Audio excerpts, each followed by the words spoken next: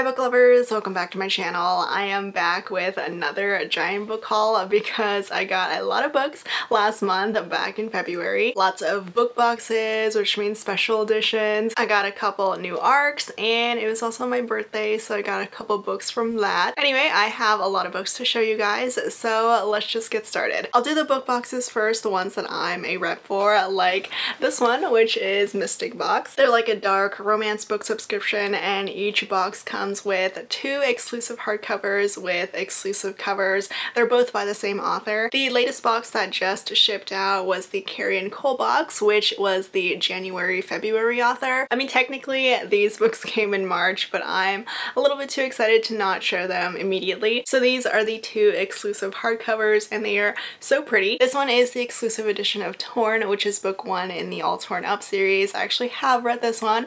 I read this one quite a while ago. It's a forbidden age gap romance between the heroine and her father's friend. This is what the front cover looks like and the gorgeous back cover as well. And it's also got these pretty sprayed edges. Mystic Box started doing them like a couple months ago and they are so nice. This one, it's got like a light blue color and some flowers on it. And then this one is the gorgeous cover of No Tomorrow. I think I like this one even more than a Torn cover. It is so nice. I haven't read this one yet, but I really want to. And also look at these beautiful sprayed edges. It's sprayed black with some almost shimmery silver to it. It looks amazing. This one is a second chance romance, so perfect for me. It's also a rock star romance. The heroine fell in love with a homeless musician and then over a decade later he actually became a rock star, super famous. I was actually hoping one of these Carrie & Cole books was gonna be Don't Kiss the Bride, which I really enjoyed last year, but honestly I have no complaints about these two. Mystic Box always does an amazing job with their books. The box also came with this cute little pin. It's got Kenzie and her dog on it, 2 cards with some fan art and also a note from the author from Carrie & Cole. And then the sister box to Mystic Box is Belle Book Box. This one is more for regular contemporary romances. And these are the 2 featured books with the 2 featured author. This one is Indigo Ridge by Daphne Perry and this one is The Revenge Pact by Elsa Madden Mills. Indigo Ridge is the first book in the Eden series, which is Daphne Perry's latest series. It's a small town romance with some romantic suspense. The heroine is the new chief of police. So this is what the gorgeous hardcover looks like, the front and the back, and of course there's also the sprayed edges like for Mystic Box. This one is so pretty, I don't know if you can tell, but the sprayed edges are some blue mountains and some forest. And then the Revenge Pact by Elsa Madden Mills. This is a sports romance, a football romance, I think college too. I haven't read this one yet. I haven't read either of them yet. And it's also a forbidden romance because the hero is the heroine's boyfriend's frat brother. This is the stunning front cover and the back cover, and these are the sprayed edges. It's black with some yellow flowers, a yellow football, and a peace sign. And then the cute little goodies. This is a card. It says read more romance. These are some magnetic bookmarks and then a sticker that says if the book is open, I'm busy. I got some shirts from Hello Lovely box. No books this time, but I am so freaking excited about the Gianna Darling box, their spring box. I got this shirt that says main character energy. I got their new villain t-shirt, which is gonna pair so well with my anti-hero romances. I also literally just ordered their Bridgerton shirts, like the new ones that feature Kate and Anthony. I'm so excited for those. So those are the 3 companies that I'm a rep for. If you need any codes, I have 10 and 15% off discounts for them. You can find my codes down in the description below, as well as links to their websites. I also got these special editions from some other book boxes. These ones I actually got secondhand because I wasn't able to snag the boxes that these came in. So this one, as soon as I heard my girl Jessica Kane had a special edition, I think this one was from the Dangerous Romance box. As soon as I heard there was a Jessica Kane special edition, I knew I needed it. It's called Rolling in the Dough and look how cute this cover is. This one is actually a compilation of 2 of her novellas. It's got A Pinch of Sugar and A Dash of Spice, which are the first 2 books in her foodie romance series, but I did really love these 2 novellas. It's like her smutty version of the Great British Bake Off. The Lights, Camera, Insta Love series, which I totally forgot the name of. It's also signed by her and I'm so happy I was able to get this. And then I couldn't not get the special edition of All Roads Lead Here by Mariana Zapata. This is what the special edition cover looks like, and if you haven't read it, this one is another slow burn, of course. The heroine moves to the town that her mother grew up in to feel closer to her after her death, and she ends up renting this space from our hero, who is a very grumpy single father. I feel like I couldn't pass this one up because I feel like I prefer the original cover to this one. Not that this one isn't pretty or anything, but I really love the original cover. But this is Mariana's first special edition book, so I felt like I had to have it. And then I got this very expensive set of books from the Bookish box. This is their exclusive edition of the Bargainer series by Laura Thalassa. I bought both Laura Thalassa sets from them. So these are the 3 books in the Bargainer series. We've got Rhapsodic, A Strange Hymn, and Dark Harmony. And I don't know if you can tell on the spine, but all 3 books do have the hero's wing on them. And the dust jackets that I currently have on these books are actually the art on the reverse dust jacket. I put them on this side because I really love this one. I prefer it to the other side. And I don't know if you can tell, but there is some very pretty gold foiling on these covers. Mostly on the title and the author name, but there's also some gold foiling for the stars and like here for the crown. It all looks so freaking nice. I'm very happy with them, especially with how much I spent on them. And then these are the designs on the edges. This is book 1, book 2, and book 3. And then this is the other side of the dust jacket, and these are the very pretty spines. The spines do connect. They say, Bargainer, I would like to make a deal. This one is book 1, Rhapsodic, and there is quite a bit more gold foiling to it, at least compared to the other side of the dust jacket, which is always nice. And the back cover, it also says the same thing as the spines, Bargainer, I would like to make a deal. Book 2, A Strange Hymn. This one is actually huge because they also included the novella Emperor of Evening Stars. And then the back cover, it's got another quote. It says, I would steal the stars in the sky for you. And then the third and final book is Dark Harmony. It's got another very romantic quote on the back. Also, I love that there's also foiling where the summary is and where the author bio is. And then whatever this inside page is called, there's some pretty designs on them. And there's also some artwork in each book. They're like sketches that are based off of the hero sketches. At least that's what I remember. And then these are the gorgeous naked hardcovers that do have foiling on them. This is the design for book 1. All of them match the artwork on the dust jacket. This is the design on book 2, the front and the back. And then this is the design on book 3. There's this foiling on the spine, the inverted spine, which is a little strange. Like, I kind of wish that the spines were the other way around. Like, they're fine on the other side of the dust jacket with the artwork, but here, instead of, you know, being able to read it this way from book 1, 2, and 3, with book 1 on top, I have to flip them all facing downward. Like, this is the back cover. So I mean, I think it's a strange choice just because it's not what I'm used to, but it is still really pretty. But the artwork side is the side that I'm gonna keep the dust jackets on, but let me know which one you like better. I'm gonna put these on my handy dandy little book card that I got for my birthday from my friend Desiree. I've been wanting one for a while, and I guess she just got really tired of me and just ordered one for my birthday. So my book boxes, my special editions are done. Let me show you what's in the rest of my haul. I got this giant box from the publisher of the Blood and Ash series. On the sides of the box it says war is only the beginning, and yes, it did come with a new Blood and Ash book, The War of Two Queens. This is book 4 in the series, and it's coming out really soon, March 15th,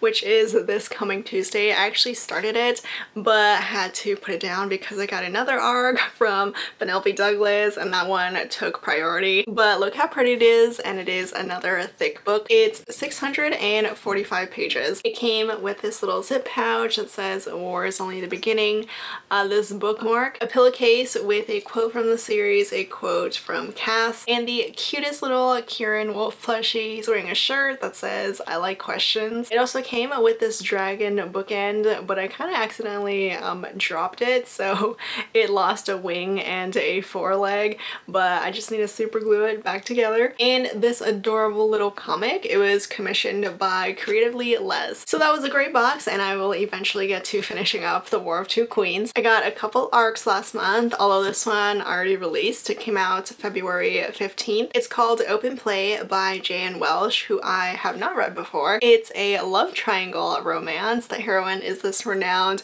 physical therapist, one of the heroes is an Irish soccer player, and the other one is his best friend. This one is an arc of The Date from Hell by Gwenda Bond. It's the sequel to Not Your Average Hot Guy, which was a paranormal romance, a paranormal rom-com. The hero is the son of Satan, he's the prince of hell, and since this is a sequel that follows the same couple, the two main characters are already together. This one isn't out until April, and then this one I was so excited about. It's a Caribbean heiress in Paris. It's a historical romance from Adriana Herrera, who I love. I love her contemporary romances, and I have read one of her historical romance novellas. I read one of her historical romance novellas in an anthology, and that was really good, so I'm excited about this one. We've got an American heiress heroine, and the hero is an earl, and it sounds like there might be a marriage of convenience. These are some books that Berkeley sent me. The Lady Tempts an Heir by Harper St. George, which is book 3 in the Gilded Age Heiresses series. I've been enjoying the series so far, and at this one we're finally getting the brothers book. This is Maxwell's book. He's kind of been here and there in the first 2 books, and I'm really excited about this one because it's got the fake engagement trope. The main characters have to fake an engagement so that he can save himself from this unwanted marriage, and she can save herself from financial ruin. Ramon and Julieta by Alana Quintana Albertson, which is a modern retelling of Romeo and Juliet. I actually read this one earlier this month and thought it was really cute. It's a foodie enemies to lovers romance. It's star-crossed lovers, of course. The hero is the son of the man who stole from the heroine's mother. He stole her taco recipe and created a fortune out of it while the heroine's family struggled. So this was a fun foodie romance. A Perfect Equation by Elizabeth Everett, which is historical romance. It's an enemies to lovers historical romance. The heroine is a mathematician and the hero is a viscount. This one is Delilah Green Doesn't Care by Ashley Herring Drake, which is an FF romance. One of the heroines is a single mother, and it's sort of a wedding romance too, because the heroines are forced to work together for one of the stepsisters' wedding. And this is I'm So Not Over You by Kosoko Jackson. I'm actually in the middle of this one, in the middle of the audiobook, and it's been great so far. It's an MM romance, a second chance romance. It's been a couple months since Kian and Hudson broke up, but then Hudson calls up out of the blue and asks a favor out of Kian. He wants Kian to pretend to be his boyfriend while his parents are in town because he hasn't told his parents yet that they've broken up. So it's second chance romance, fake dating. One of the main characters comes from a very wealthy family. The other one does not, and it's been a really fun read so far. I also got a couple books that Montlake sent me. This one is a new Alona Andrews book. It's Fated Blades, which is a sci-fi romance. It's part of their Kinsman series, Kinsman Universe series. I haven't read that series yet. I haven't read this book yet, but I love Alona Andrews. Kate Daniels is one of my top favorite series ever, and I'm obsessed with their Hidden Legacy series, but I do have quite a few series of theirs to still read, and this one is one of them. It's an enemies to lovers romance. The main characters are forced to partner with each other. Something Fabulous by Alexis Hall, which is an MM historical romance. The hero is a duke and his fiance has just run away because she doesn't want to marry him, so the duke partners up with his fiance's twin brother and they end up falling for each other. This one I actually listened to for free on KU. It's like a rom-com-y historical romance. It gets very over the top and silly, but I did enjoy it. It has some good sunshine, grumpy sunshine vibes, and this one is rushed by Aurora Rose Reynolds. The heroine gets dumped by her fiance literally days before their wedding, and she ends up going to this couples retreat by herself, and she ends up falling for the Wilderness Retreat's owner. I was very excited when St. Martin's Press sent me the new Elle Kennedy Good Girl Complex, but I actually didn't end up loving this one. I know a lot of people struggled with it. It's a new adult college romance, but it's just very underwhelming. It's your classic good girl, bad boy romance, but it just wasn't anything special. I also was sent The Damaged by Tijin, which is book 2 in her Insider series. I haven't read it yet. It's supposed to be a trilogy, I think, and there's still one more book left. I honestly have no idea what this series is about, but it kind of sounds like suspense, like romantic suspense. This one is Hunt the Stars by Jessie Mihalik. It's a sci-fi romance, kind of like space opera. It's got enemies to lovers, and I really want to read it. I really want to read this author. I've heard amazing things about her books, about her sci-fi romances, and I honestly just don't read enough of this subgenre. I got this finished copy of Camilla Knows Best by Farrah Heron. This is a Bollywood retelling of Emma by Jane Austen. The heroine is sort of like a matchmaker and the hero is a family friend. And this one is a witchy romance. It's Not the Witch You Wed by April Asher. It's a second chance romance between a witch heroine who is magicless and the alpha shifter hero. He's the alpha werewolf and they used to be in love as teenagers, but then he broke her heart. But now they're forced to find mates for themselves, so they end up fake dating, fake mating, so that they can buy themselves some time. It honestly sounds really fun, and I don't really read the witch and werewolf pairing that often, except for like Cresley Cole. So I'm excited about this. Harlequin sent me A Song for Secrets by JC Lee. It's the first book in a new series, the Hana Trio series. It's got a second chance romance. The heroine is a cellist and the hero is a composer. And I also got these two reprints. This one is Heart of the Game by Nora Roberts. It's a 2-in-1 book. It's got the Hearts, Victory, and Rules of the Game. And this one is the mass market paperback of The Girl He Used to Know by Tracy Garbus Graves, which I have read and enjoyed. It's a second chance romance that does coincide with 9/11. I got a couple books from some indie authors too. This first one actually won in a giveaway on Facebook. It's the special edition hardcover of Love and Other Cursed Things by Kristen Becca Ritchie. It's a small town romance, small town FF romance, seaside I think. I mean, it's got a lighthouse on the cover. One of the heroines is town royalty and then the other one, she calls herself town scum. So FF romance, opposite sides of the track. I was very excited to get Welcome to the Dark Side by Gianna Darling. This one is the book that I've been trying to get for myself on like Target 3 for 2 sales, but they never have this one. They always have book 1 and book 3, which I got, but they just never had the second book, but I finally got it from Gianna's publicist. I love this one. I mean, I think it's most people's favorite Gianna Darling book, at least in the Fallen Men series. It's an MC romance, forbidden romance, huge age gap. I got Deceitful by C. Riley, who is Cora Riley. This is like her paranormal fantasy romance. It's romantic suspense about a serial killer in a small town. The heroine is part of the FBI and she has this magic power of absorbing people's DNAs. So this sounds interesting. It's Cora Riley's first non-contemporary romance, so I'm curious how this will turn out. This one is Triple Threat by Kay Webster, which I really liked. It's a reverse harem romance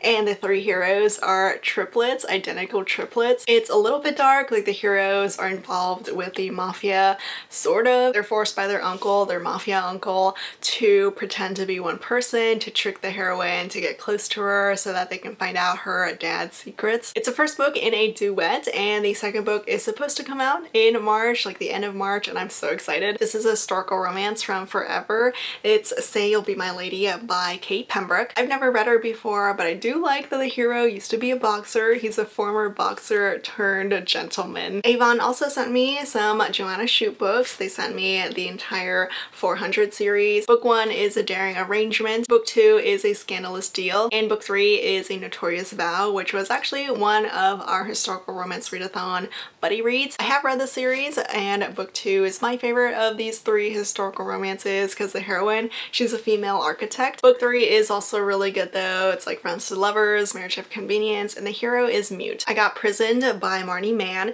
This one looks pretty dark. The back cover literally has a toilet on it. It's a kidnapping romance and that's pretty much all I know. I've never read her before, but I've heard her books are pretty intense. I also got Once a Myth by Pepper Winters. It's been a while since I read Pepper Winters, but I do love her dark romances. This is the first book in the Goddess Isle series, and Max Monroe also sent me the 3 new covers of the Dr. Zin series. Book 1 is Dr. OB, book 2 is Dr. ER, and book 3 is Dr. Nero. So they're all, of course, doctor romances, medical field romances, and I do really like these new covers. I've read a couple of their books, but I don't think I've read these just yet. I think my library does have them in audio, so that's probably how I'll end up reading these. I also got some non-romances from some publishers, like this big box from Penguin Teen. It's such a nice box. It's for Saba Tahir's new book, All My Rage. There's these 2 cute postcards, a tote bag that says All My Rage. There's a purple journal and this keychain Pain, and of course the All My Rage book. It's a contemporary YA with 2 timelines. The past one is set in Pakistan and the present day is set in California, and the 2 timelines are about this one family. I got another box from Wednesday Books. It came with these stickers and some candy, and the book is Reclaim the Stars, which is an anthology edited by Zoraida Cordova. It's 17 tales across realms and space. This is a new Anne Bishop book who I have been meaning to read. It's Crow Bones. It's a paranormal fantasy book, maybe urban fantasy. It's set in the world of the others. I got the new J.D. Robb, the new in-death book, Abandoned in Death. I love this series, but I am so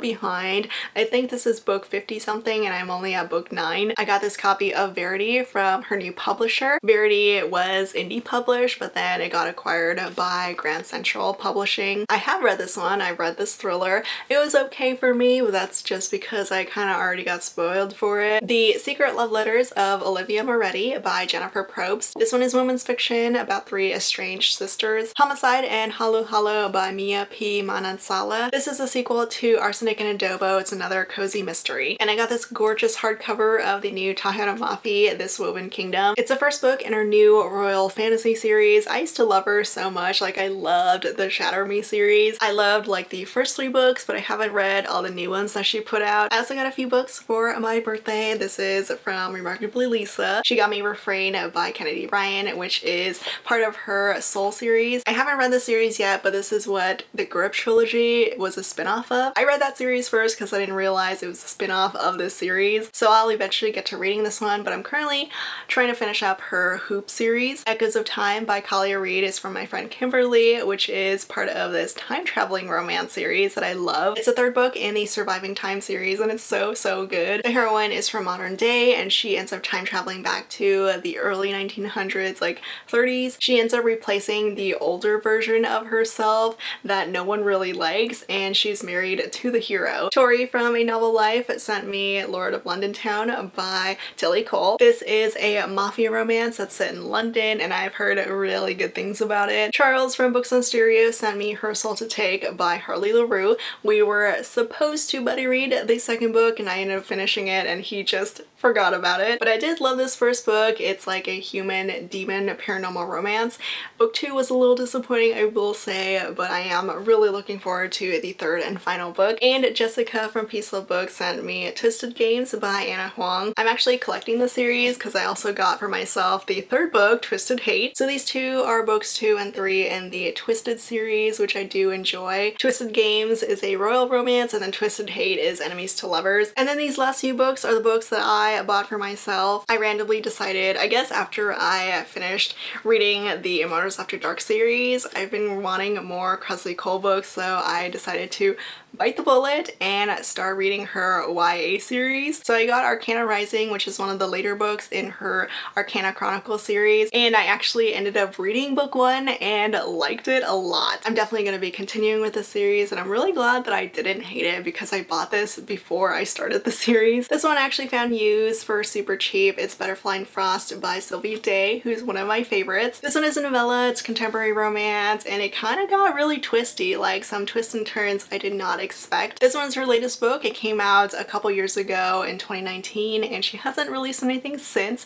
I've been waiting for so long for a new book from her. I'm still waiting on that Blacklist series that she teased at the end of the Crossfire series. That series sounded amazing, but it's been like 6 years I think since she first teased it and hasn't really talked about it since. I also got myself Unseen Messages by Pepper Winters, which was this really epic survival romance. I saw someone was selling it for super cheap, so I ended up getting it. It's a very long book, very thick, almost 600 pages, and it got so intense. I remember loving it. If you love survival romances, like these characters crash on an island and there are actual deaths that will hurt you, you need to read this one. I got I Hate You by Ilsa Madden Mills, which is one of her sports romances. It's a second second chance romance, football romance, lovers to enemies to lovers. He's like the popular football player and she's the nerdy girl. And I also had to get one of my favorites from Pam Godwin, Dark Notes. It's a forbidden romance, forbidden teacher-student romance with an age gap, and I loved it. And of course, it's not a book haul on my channel without some used historical romances. This is Kiss of the Highlander by Karen Marie Moning, which is the last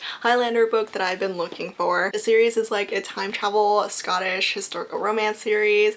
I really liked it. It's one of the first historical romances that I ever read. I got another Stephanie Lawrence book to add to my collection. This is The Perfect Lover, and this is The Step Back. I got this gorgeous Catherine Coulter book, Night Shadow. I mean, look how pretty this cover is, and the back cover too. And then the rest are a bunch of Jude Deveraux books. Her most popular one, A Knight in Shining Armor, which I'm also joining the Historical Hellions book club this month for. I read this one back in December and it was a pretty interesting read. This one is The Maiden and this is what The Step Back looks like. This one actually sounds really good because it's a romance between a princess and a king, a medieval romance, and he was the prince that pretended to be a knight who had a tryst with the heroine, and he ended up being the prince who stole her brother's throne. The Enchanted Land, which is one of Jude Deveraux's very first books, I believe. It was published back in 1978. Another older book of hers, Sweetbriar, which is one of her Native American historical romances. And the final book in this haul is The Awakening, which is a Western romance with this beautiful step back. And that is about it for this gigantic haul. If you read any of these or any of these catch your eye, let me know. As always, thank you so much for watching and I will see you all next time.